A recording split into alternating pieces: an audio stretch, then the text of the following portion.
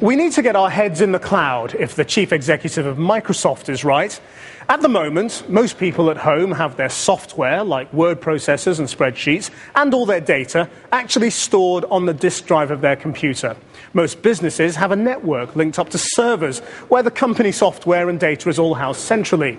But cloud computing means you can do away with all of that and store everything up there in the cloud. Access software from up there too.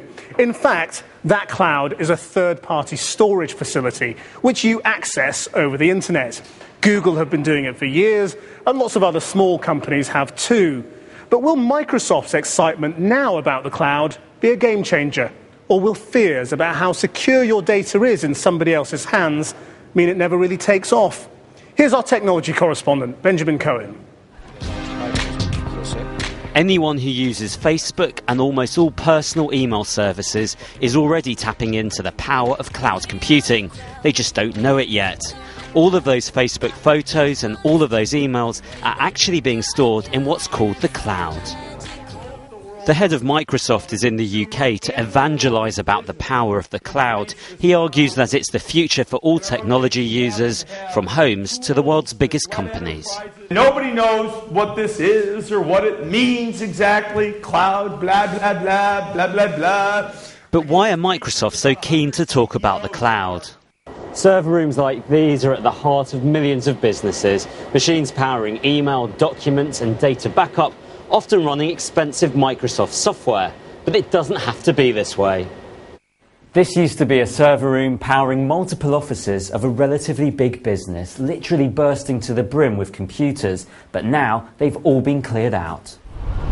Because millions of businesses are going in this direction, moving their processing and data storage up into the cloud. So what is the cloud from a business perspective? The cloud is simply a metaphor. It's a virtual storage and processing shop. So instead of businesses having to buy their own IT systems, the cloud suppliers provide them online on a pay-as-you-go service without businesses having to have the hassle of maintaining systems themselves.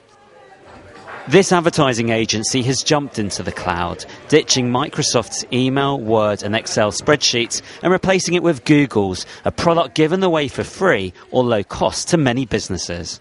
We took 40 servers out of our infrastructure as a result of the move to Google.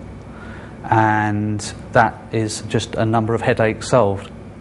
And it's now being managed on a scale by people who are professional at it that we just couldn't have dreamt about doing internally. The two things that are absolutely clear about the cloud is the cloud will open up a whole new range of opportunities to use computing in more valuable ways.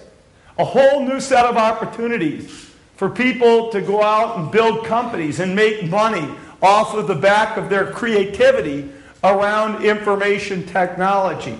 The British government is currently considering how cloud-based systems could replace or speed up complex IT programs like the NHS.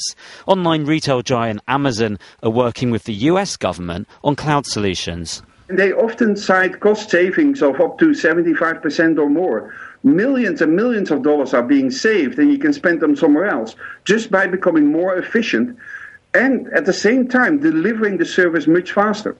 But governments farming out data to the cloud does bring security fears. Because as soon as you start pooling computing and data in new and interesting ways, really defining and really being careful about laying out who owns what data and how it gets controlled and how it gets used is a fundamental responsibility of every participant in that chain.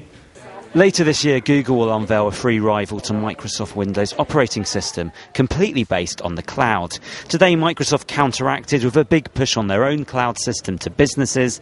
And today, Steve Ballmer promised an iPad rival by Christmas and a rival to the iPhone launching in London next week. And that's it. Till tomorrow.